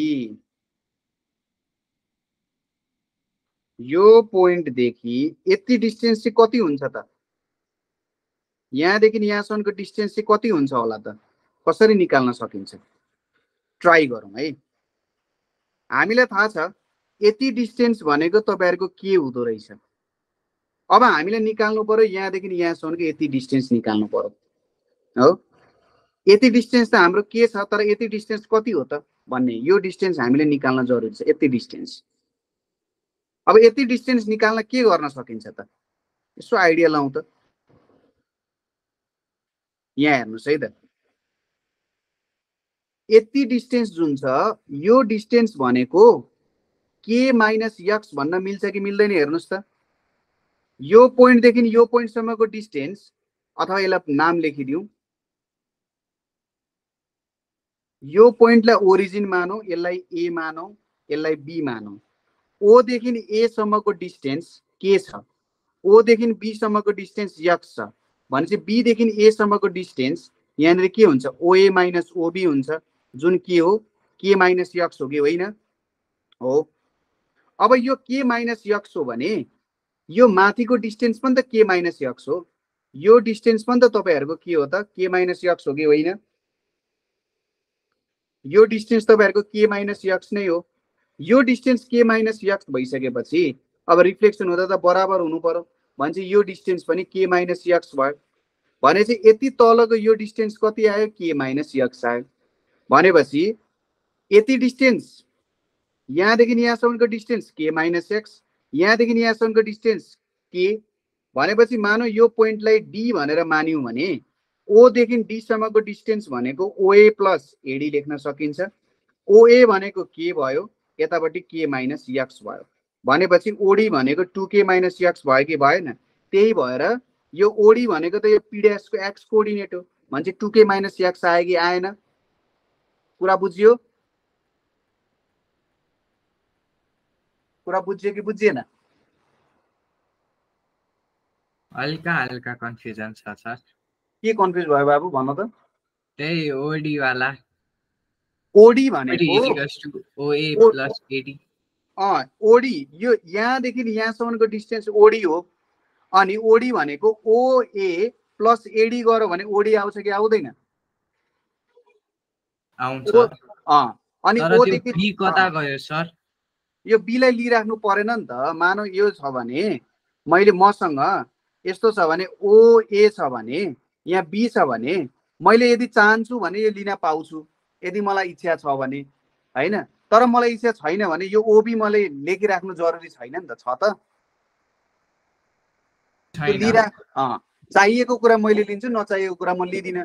ओबी को पनि काम थियो नि त, किनभने मैले के माइनस एक्स त त्यतिकै निकाल्न सक्दिनँ थिएँ। हेर्नुहोस् त, यो बीए को भ्यालु निकाल्नको लागि अथवा एबी को भ्यालु निकाल्नको लागि मलाई ओबी को पनि युज गराएको छ नि त।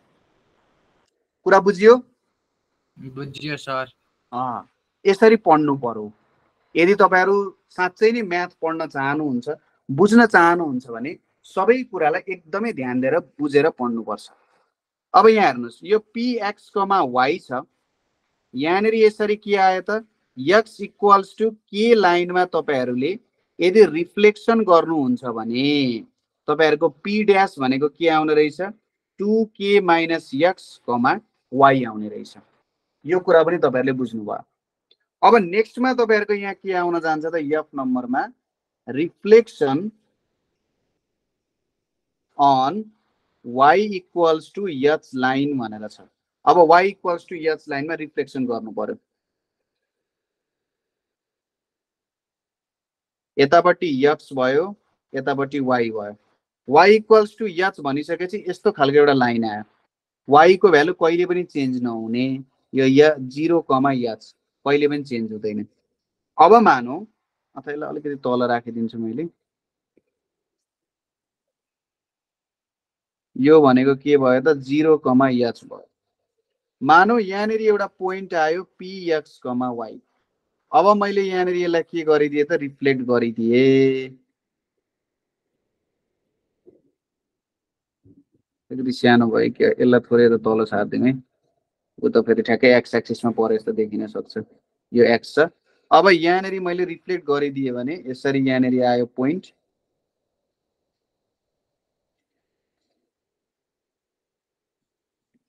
ओके, यहाँनिर आउने पोइन्टको कोअर्डिनेट के हुन्छ होला त? यो आउने पोइन्टको कोअर्डिनेट भनेको ठ्याक्कै x, 2h माइनस y हुन जान्छ।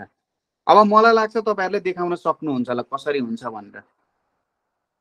यो तपाईहरुले देखाउन सक्नुहुन्छ होला कुन वेमा देखिन्छ भन्ने कुरा है। अगाडिको जस्तै गर्ने। मानौ यहाँदेखि यहाँ तपाईहरुले लाइन तान्नु भयो,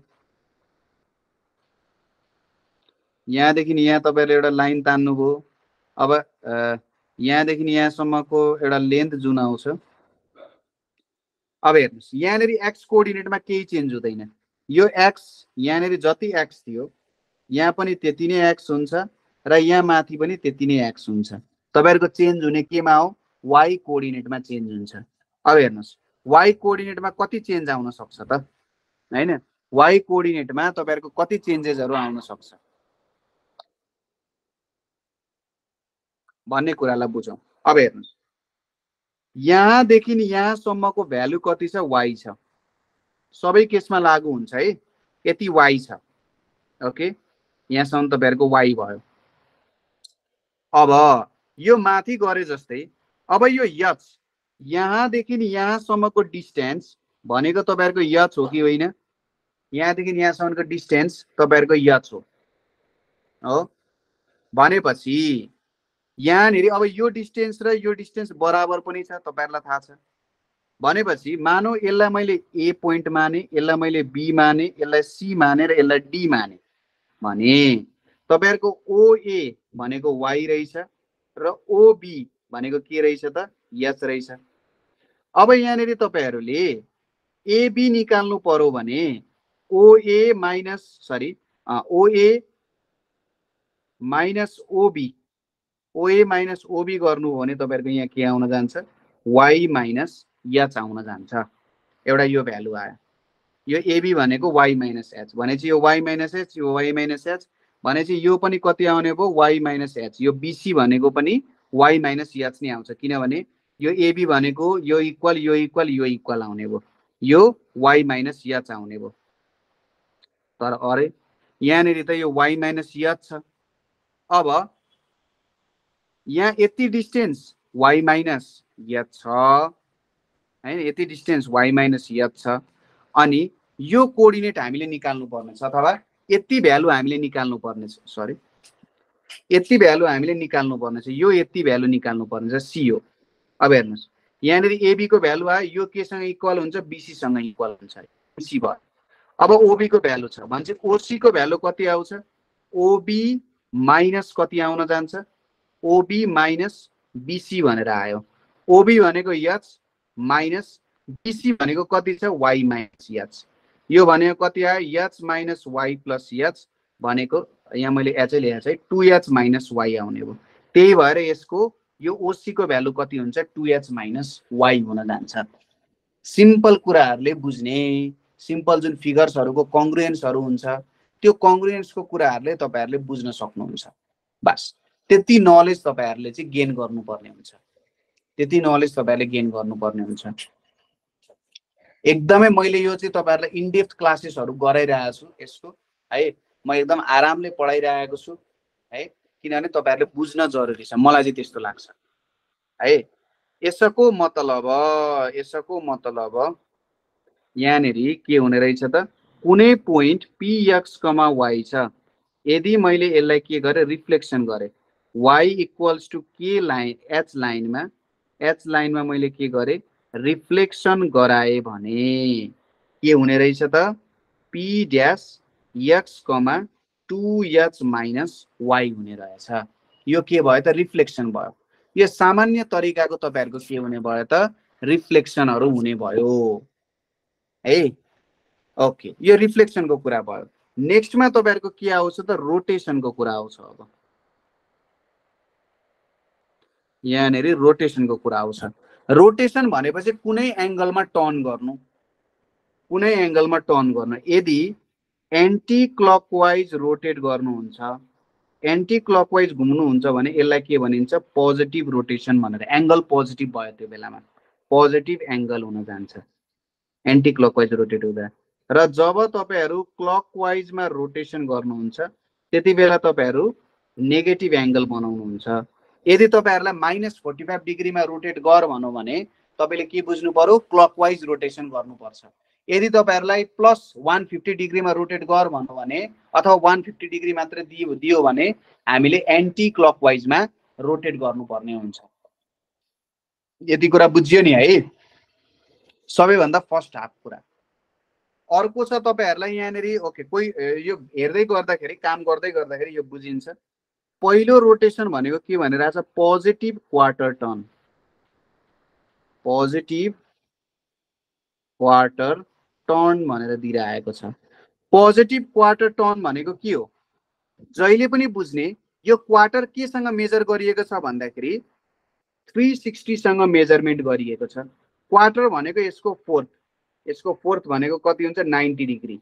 भनेपछि पोजिटिभ क्वार्टर भनेको के हो त, 90 डिग्रीमा घुमै तर कता, एन्टी क्लकवाइज डिरेक्सनमा घुमै भनिरहेको छ। 90 डिग्री, किनभने पोजिटिभ भनेको मैले के भने, एन्टी क्लकवाइज भने, क्वार्टर भनिसकेपछि 90 डिग्रीमा घुम भनेर भने। अब हेरौँ यसलाई, यहाँनेरि यसरी आउन गयो। ल म हल्का यतापट्टि राखिदिन्छु।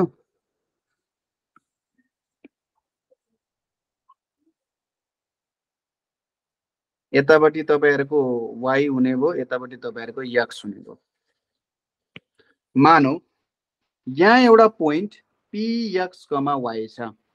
अब यसलाई तपाईहरुले के गर्नुहुन्छ, जेनेरली तपाईको रोटेसन भनेको ओरिजिनको रेफरेन्समा हुन्छ।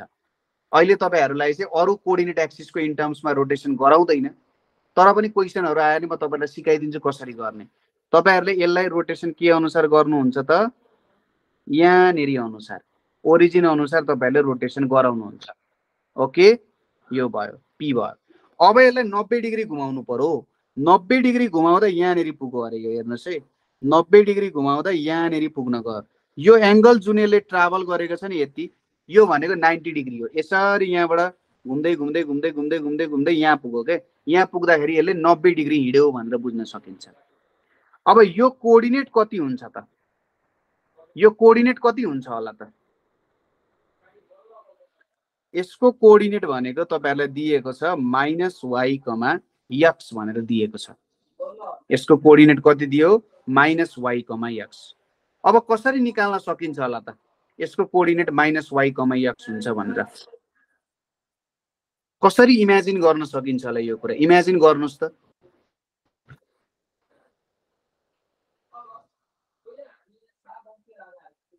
ल, विनायक भाइ, सावित्री, प्रतिष्ठा, लोकेश, चेतन, विक्रम, यस सर। इमेजिन गरौँ कसरी गर्न सकिन्छ होला यो? 90 डिग्रीले टर्न भएको छ, हामीले कसरी चाहिँ सोच्न सकिन्छ कि -y, x आयो भनेर?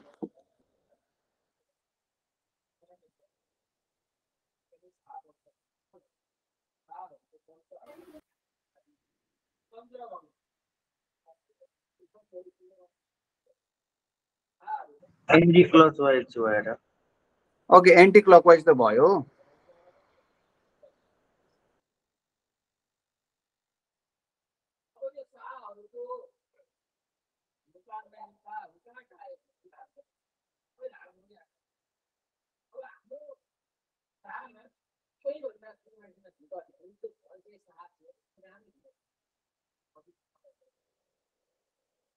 Anyone, any idea? डिस्कस गरौँ के। हामीले के यतिकै पढ्न त जसले नि पढिहाल्छ नि यार। हामीले अलरेडी डिस्कसन गरेनौँ, कुरा गरेनौँ भने त के मजा भयो र? पढे कि मजा भएन नि?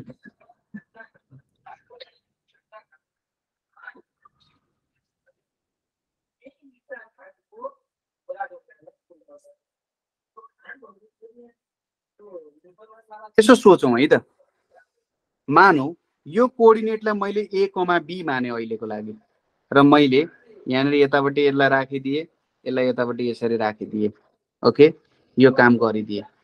यो पनि 90 डिग्री छ, यो 90 डिग्री छ, यो 90 डिग्री छ, यो 90 डिग्री छ। ओके, अब के गर्न सकिन्छ होला यसमा? कुन वेमा बुझ्न सकिन्छ होला?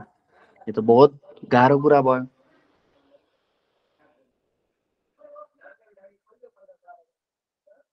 कुन वेमा गर्न सकिन्छ होला?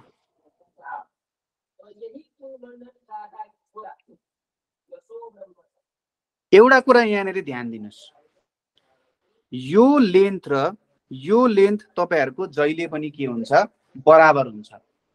जहिले पनि किन बराबर हुन्छ भने, मानौ तपाईले एउटा लट्ठीको टुप्पोलाई हातले पक्रिनु भयो र त्यसलाई 90 डिग्री रोटेट गराउनु भयो भने त्यसको लेन्थमा कहिले चेन्ज आउँछ? त्यो रस्सीको लेन्थमा, त्यो रोपको लेन्थमा त चेन्ज आउँदैन नि। आउने उसको एंगलमा रोटेट भएर उसको ओरिएन्टेसन कतातिर ढल्केर बसेको छ त्यसमा चेन्ज आउने हो कि होइन? हो। भनेपछि यसको लेन्थमा त चेन्ज नआउने रहेछ। पहिलो कुरा यो बुझ्नु पर्यो। हो, यसको लेन्थमा चेन्ज आउँदैन। यो ओरिजिनको कोअर्डिनेट कति हो? 0,0। लेन्थमा चेन्ज आउँदैन। एउटा त यहाँनिर यो कुरा आइहाल्यो। अरु के हुन सक्छ? अरु के कुरा हामीले यहाँनिर थाहा हुन सक्छ? Common idea idea idea generate गरौँ। अरु के कुरा हुन सक्छ होला?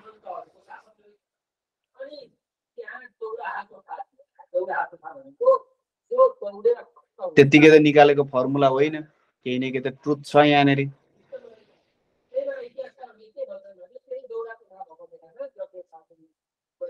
अर्को कुरा, मानौ मैले यहाँदेखि यहाँसम्म जोडिदिए, यसले के फाइदा गर्छ होला मलाई?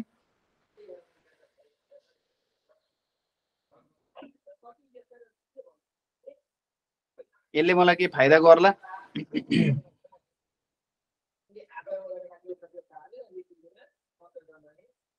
अब यो र यो साइड इक्वल छ भने यो र यो एंगल पनि इक्वल छ।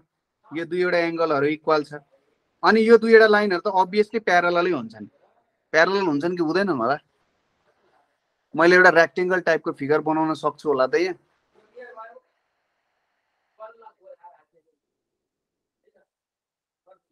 सकिन्छ होला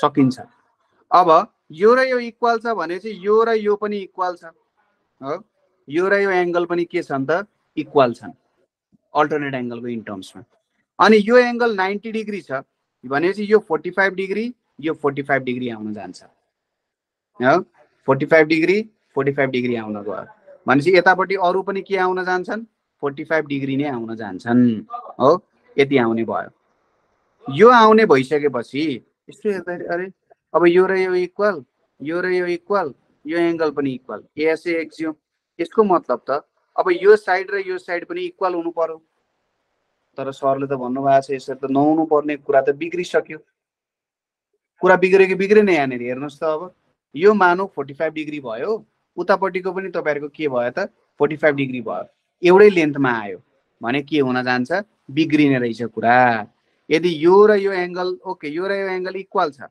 तर हाम्रो के छैन त यो र यो लाइन र यो लाइन प्यारलल हुनुपर्छ भन्ने छैन प्यारलल हुन पनि सक्दैन प्यारलल हुन पनि सक्दैन ल मैले यसरी यहाँ जोडिदिए यो र लाइन प्यारलल हुनुपर्छ भन्ने छैन किन हुँदैन हेर्नुस् न यसको हाइट कति छ यसको हाइट y छ तर यसको हाइट कति छ x छ भन्छ यिनीहरु इक्वल हुन्छन् त लाइन लाइन इक्वल हुँदैनन् तर यहाँ एउटा कुरा हामीले के थाहा भएन यसरी जोडेर यो एंगल र यो एंगल चाहिँ इक्वल हुन्छ है भन्ने कुरा हामीले थाहा पायौं पहिलो कुरा त हामीलाई थाहा भयो र अर्को कुरा हामीलाई के पनि थाहा छ सरी अर्को कुरा हामीलाई के पनि थाहा छ यो एंगल तपाईहरुको 90 डिग्री हो यो र यो एंगल इक्वल छन् भनेपछि यो एंगल 45 डिग्री यो एंगल पनि तपाईहरुको कति हुने भयो त 45 डिग्री हुने भयो यति कुरामा त हामी डाउटफुल छैनौं यति कुरामा हामी डाउटफुल छौं त छैन है यति कुरा पनि हामीले बुझ्न सकिन्छ ओके यो कुरा पनि हामीले बुझ्यौं अब यो एंगल 45 डिग्री भएर हामीलाई के फाइदा पुग्छ होला यसो हेर्ने 45 डिग्री भएर हामीले के फाइदा पुगेको छ कि छैन खोइ त यार त्यसो केही कुरा गरौँ न मजै भएन नि यो त ट्रान्सफर्मेसन पढेको मजै आएन नि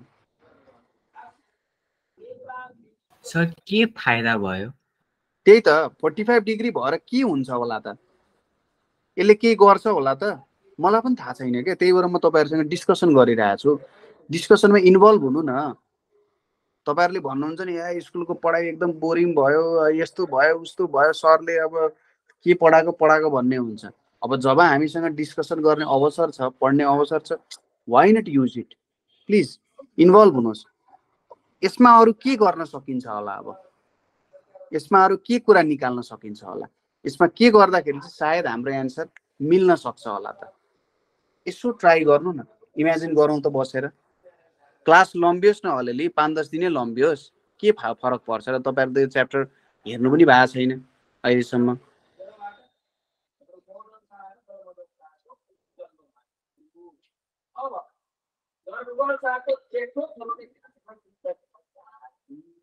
कमन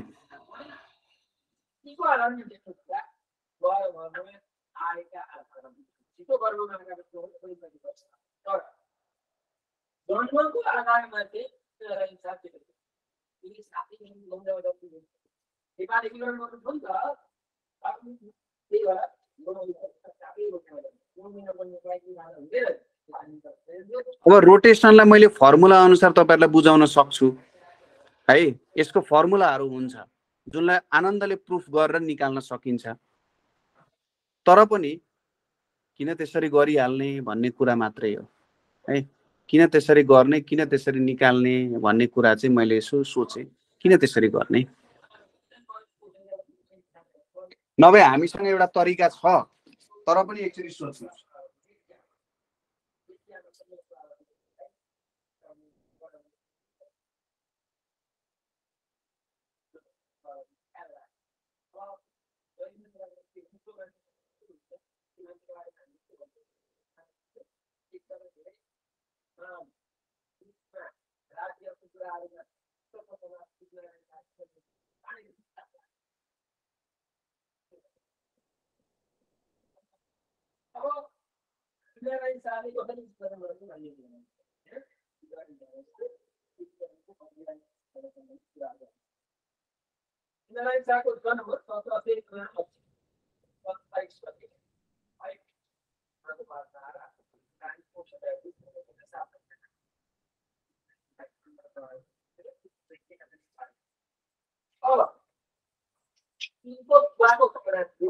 के आइडिया आयो त?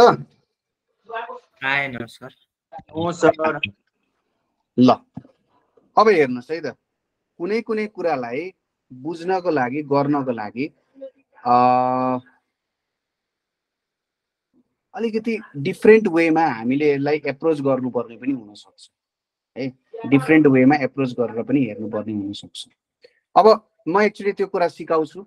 यदि तपाईँहरूलाई धेरै जस्तो फिल भयो भने म सर र फर्मुला लेखेर काम गर्छु है त। अनि मानौ यहाँनिर हेर्नुहोस्, यो एउटा के छ, अब यसको काम गर्न कसरी काम हुन्छ भनेर बुझाउन खोजिरहेको छु म। मानौ यतापट्टि एक्स एक्सिस छ, यतापट्टि तपाईँहरूको वाइ एक्सिस छ।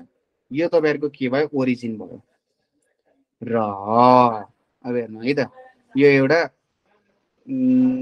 भ्यालु छ।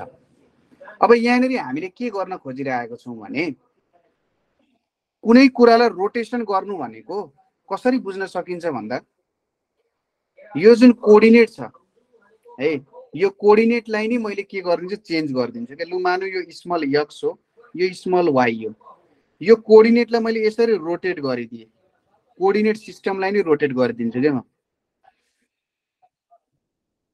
यो एक्सलाई घुमाएर मैले यहाँनिर एक्स बनाएँ, यो वाइलाई घुमाएर मैले यहाँनिर पुऱ्याएँ क्या।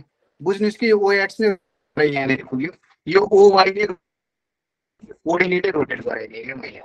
अब कोअर्डिनेट रोटेट गराउँदाखेरि के हुन्छ त, यहाँनिर मैले थीटा डिग्रीले रोटेट गराएँ, यहाँनिर पनि के गरेँ त, थीटा डिग्रीले नै के गरेँ त, रोटेट गराएँ। ओके, यति कुरा बुझ्न सकिन्छ।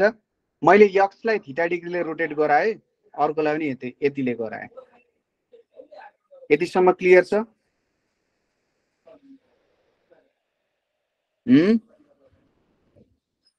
सर। ओके, अब हुन त यो कुराहरू तपाईँहरूले बिएससीमा पढ्ने हो है, बिएससीमा पढ्नुहुन्छ अथवा ब्याचलर्समा पढ्ने कुरा हो। तथापि मलाई लाग्छ तपाईँहरूले यो कुराहरू चाहिँ बुझ्न सक्नुहुन्छ, किनभने धेरै त्यस्तो डिमान्डिङ कुरा पनि छैन है, त्यस्तो धेरै डिमान्डिङ कुरा पनि छैन। ओके, अब मानौ के मानौ त भन्दाखेरि कुनै एउटा कोअर्डिनेट अनुसार हामीले काम गरौँ। यहाँनिर मैले एउटा पोइन्ट पी मानिदिएँ, यसको कोअर्डिनेट चाहिँ एक्स कमा वाइ हो। एक्स कमा वाइ कुनको आधारमा त भन्दा यहाँनिर यो तल्लो कोअर्डिनेटको आधारमा यसरी मैले मेजर गरेँ भने यो एक्स कोअर्डिनेट हुन्छ र यो वाइ कोअर्डिनेट हुन जान्छ। तर जब मैले नेक्स्ट कोअर्डिनेट सिस्टमको अनुसार मेजरमेन्ट गर्छु, नेक्स्ट कोअर्डिनेट सिस्टमको अनुसार मेजरमेन्ट गर्छु, मैले यसलाई वाइ लेखिदिएँ। नेक्स्ट अनुसार मेजरमेन्ट गर्दा यहाँनिर यसरी तपाईँहरूको यो प्यारलल आउनु पर्यो उतापट्टि, र यतापट्टि तपाईँहरूको यसरी यहाँनिर जोडिदिएँ मैले। ओके, यसरी मैले यहाँनिर जोडिदिएँ। यसको ओरिजिनमा केही पनि चेन्ज आएको छैन, ओरिजिन एउटै राखेर चाहिँ एक्सिसलाई मात्रै मैले के गरिरहेको छु त, रोटेसन गराइरहेको छु। अथवा यसरी मैले यहाँनिर लेखिदिएँ है, किनभने यो एक्सको भ्यालु त यो पोइन्टदेखि यहाँ पोइन्टसम्मको डिस्टेन्स हो नि त। भनेपछि यो कोअर्डिनेट यतापट्टि मैले यसलाई वाइ ड्यास लेखेँ, यतापट्टि एक्स ड्यास लेखेँ। यही एउटै कोअर्डिनेटलाई मैले दुईटा प्लेनमा रिप्रेजेन्ट गर्दाखेरि, दुईटा कोअर्डिनेट सिस्टममा रिप्रेजेन्ट गर्दा दुईटा प्रकारको रिप्रेजेन्टेसन आयो क्या हैन। एउटा यो सिस्टम अनुसार मैले रिप्रेजेन्टेसन गराएँ, यो सिस्टम अनुसार यो रिप्रेजेन्टेसनमा एक्स कमा वाइ हुन्छ, र जब मैले अर्को कोअर्डिनेट सिस्टम अनुसार रिप्रेजेन्टेसन गराउँछु, यो कोअर्डिनेट र यो कोअर्डिनेट सिस्टम अनुसार जब मैले रिप्रेजेन्टेसन गराउँछु, यसकै रिप्रेजेन्टेसन कस्तो भयो त भन्दा एक्स ड्यास वाइ ड्यास अनुसार रिप्रेजेन्टेसन भयो है। यो हुन गयो। अब मैले के रिलेसन निकाल्नु पर्ने छ भने यो x ड्यास y ड्यास र x ड्यास y ड्यास र x y को के रिलेसन छ त भनेर मैले निकाल्नु पर्ने हुन्छ यहाँनेरि। ठीक छ, यो रिलेसन मैले के गर्नु पर्ने हुन्छ, निकाल्नु पर्ने हुन्छ। यसको लागि मैले मानौ यहाँदेखि यहाँ यसरी के गरे, एउटा परपेन्डिकुलर यहाँनेरि ताने। ओके, त्यसै गरी यहाँदेखि यहाँ पनि एउटा यसरी मैले लाइन ताने। ओके, यो लाइनहरु मैले ताने। अब यसलाई यसो लेबल गर्दिउँ। मानौ यसलाई डी मानौ, यसलाई ई मानौ यो पोइन्टलाई, त्यसै गरी यसलाई बी मानौ। यहाँदेखि यहाँ पनि म एउटा लाइन तान्छु, यसलाई मैले ई मान्छु ल, यसलाई एफ मानिदिउँ, यसलाई एफ मानिदिउँ, यसलाई ए मानिदिउँ, त्यसै गरी यसलाई सी भन्ने पोइन्ट मानिदिउँ। अब यो एपी जुन छ, यो एपी इक्वल्स टु ओबी हुन्छ। एपी इक्वल्स टु ओबी भनेको यक्स भनेपछि यो भ्यालु तपाईहरुको यक्स हुने भयो। ओके, त्यसै गरी यहाँ यो ओडी इक्वल्स टु पीसी हुन्छ। यो भनेको कति हुन्छ, यक्स ड्यास भनेपछि यो पनि कति आउने भयो, यक्स ड्यास तपाईहरुको आउने भयो। ठीक छ, यहाँसम्म त कुरा क्लियर भयो। अब यहाँनिर हेर्नुस् है त, यो जुन पीएफ छ है, यो जुन पीएफ छ, यो पीएफ को रिलेसन हेरौँ है त। यहाँनेरि यो जुन थीटा छ, यो थीटा र अब यहाँनेरि मैले cos theta equals to PF by के लेख्न सक्छु त, पीडी भनेर लेख्न सक्छु। पीएफ बाई के लेख्न सक्छु, पीडी भनेर लेख्न सक्छु। किनभने यो थीटा र यो थीटा तपाईहरुको इक्वल हुन्छ, तपाईहरुले यसलाई प्रुफ गर्न सक्नुहुन्छ। भनेपछि यहाँनेरि यो पीएफ भनेको कति आउने भयो, y ड्यास cos थीटा भनेर आउने भयो। पीएफ भनेको y ड्यास cos थीटा आउँछ। त्यसै गरी यो एफडी तपाईहरुले मेजरमेन्ट गर्नुभयो भने y ड्यास sin थीटा भनेर आउँछ। ठीक छ, y ड्यास sin थीटा भनेर आउँछ। यो हामीले ट्रायंगल पीएफडी मा काम गर्यौं। ठीक छ, पीएफडी मा काम गर्यौं। अब यो ट्रायंगल डीओई मा हेरौं। ट्रायंगल डीओई मा हेर्दाखेरि, ट्रायंगल डीओई मा हेर्दाखेरि तपाईहरुको के हुन जान्छ भने, मानौ यहाँनेरि cos थीटा भनेको के हुन जान्छ, हेर्नुस् त, cos थीटा लिनुभयो भने डीई बाई के हुन जान्छ, ओडी हुन जान्छ। डीई बाई ओडी हुन जान्छ भनेपछि डीई भनेको के भयो त, ओडी cos थीटा भयो। अब डीई भनेको केसँग इक्वल लेख्न सकिन्छ, डीई भनेको केसँग इक्वल लेख्न सकिन्छ,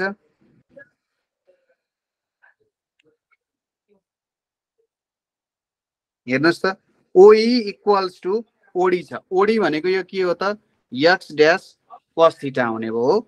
ओई भनेको अथवा डीई भनेको यहाँनेरि यति भ्यालु आउने भयो। डीई भनेको यसलाई यो पनि भन्न सकिन्छ, बीएफ पनि भन्न सकिन्छ। त्यसै गरी यदि सरी यो त sin थीटा हो, सरी यो sin थीटा हो, यहाँनेरि sin थीटा हुन्छ र यहाँनेरि के हुन जान्छ, sin थीटा हुन जान्छ। त्यसै गरी यतापट्टि cos थीटा भनेको के हुन जान्छ, ओई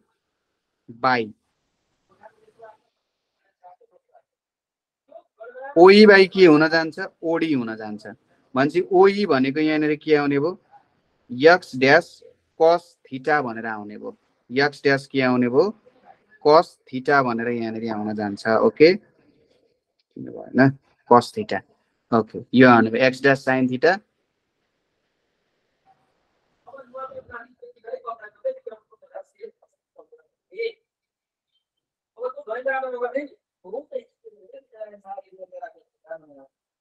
यतिसम्म यसो बुझिरहेछ? यस सर, ठीक ठिकै छ है। अब मानौ यो तपाईहरुले x को भ्यालु निकाल्नु पर्यो। हेर्नुस् है, यो x को भ्यालु तपाईहरुले निकाल्नु पर्यो भने यो x भनेको ओबी हो। ओबी भनेको के लेख्न सकिन्छ, ओबी भनेको ओई माइनस बीई भनेर लेख्न सकिन्छ। अब यहाँनेरि ओई को भ्यालु एउटा आयो, एक्स ड्यास cos थीटा, र बीई को भ्यालु कति छ, यो बीई को भ्यालु कति हो, यो बीई को भ्यालु भनेको एफडी सँग इक्वल हुन्छ। बीई को भ्यालु एफडी सँग इक्वल हुन्छ, जुन के हो, y ड्यास sin थीटा भनेर आउँछ। भनेपछि x भनेको x dash cos theta minus y dash sin theta भयो। त्यसै गरी अब मैले y को भ्यालु निकाल्नु पर्यो। y को भ्यालु भनेको पीबी हुन्छ। पीबी भनेको के लेख्न सकिन्छ, पीएफ प्लस एफबी लेख्न सकिन्छ। यो पीएफ भनेको कति आयो त, पिएफ भनेको कति आएको थियो अघि पिएफ भनेको वाइ ड्यास कस थीटा अर्को भनेको एक्स ड्यास साइन थीटा आउन जान्छ भनेपछि हाम्रो एक्स र वाइ को कोअर्डिनेट्सलाई यस्तो फर्मेटमा हामीले रिप्रेजेन्ट गर्न सक्यौं ठीक छ अब कस्तो हुन्छ भने एउटा रुल तपाईहरुले यसलाई इन्टरचेन्ज गरेर एक्स ड्यास भनेको x cos theta minus y sine theta र वाइ ड्यास भनेको why cos theta plus x sine theta यसरी लेख्न सक्नुहुन्छ के यो एउटा रुल हो यसलाई चाहिँ इन्भेरिएन्स भनेर भनिन्छ कि मैले इन्भेरिएन्स भनेर भन्दै थिएँ नि यही इन्भेरिएन्सको रुल हो अब यो थीटा भनेको चाहिँ तपाईले कोअर्डिनेटलाई नि जुन घुमाउनु भयो नि यो कोअर्डिनेटलाई जुन घुमाउनु भयो यसरी नै यो कुनै एउटा लाइनलाई तपाईले घुमाए जस्तो हो के सर्र घुमाए जस्तो हो यो लाइनलाई घुमाएकै जस्तो हो के यो भनेपछि यहाँनेरि यो हाम्रो थीटा कति डिग्रीले घुम्यो 90 डिग्रीले घुम्यो थीटा 90 डिग्रीले घुम्नुको मतलब एक्स ड्यास भनेको के हो एक्स कस 90 0 माइनस वाइ वाइ ड्यास भनेको यहाँनेरि 0 प्लस एक्स भनेपछि एक्स ड्यास भनेको माइनस वाइ भयो वाइ ड्यास भनेको के भयो त एक्स भयो त्यही भएर यो कोअर्डिनेट माइनस वाइ कमा एक्स आउन गएको हो खास रिजन यो हो जुन हामीले किताबहरुमा जेनरली दिइँदैन पढाइँदैन गराइँदैन है अब मलाई फिल भइरहेको छ कि तपाईहरुलाई गाह्रो भइरहेको छ है यो अभियसली गाह्रो कुरा छ हुन त तपाईहरुले सजिलैसँग बुझ्ने कुरा पनि छ जस्तै मैले तपाईहरुलाई इन्भेरिएन्स भन्ने कुरा के हो भन्दाखेरि जस्तै तपाईहरुले जब फंक्सनको इन्भर्स निकाल्नुहुन्छ तपाईले डमी भेरिएबलको टेक्निक सिक्नु भएको छ कि छैन त डमी भेरिएबलको टेक्निकले के गर्छ भने एक्स र वाइले यतिकै रिप्लेस गर्न मिल्छ के भन्ने कन्सेप्ट जस्तै यहाँ पनि एक्स र एक्स ड्यासलाई चाहिँ इन्भेरिएन्सको रुल अनुसार रिप्लेस गर्न सकिन्छ भन्ने सिम्पल रुलले हामीले काम गर्यौं है र यसरी चाहिँ यो सानो कुराको लागि हेर्नुस् त कति धेरै हिसाब गर्नु पर्दो रहेछ त भन्ने कुरा हामीले देखिसक्यौं है त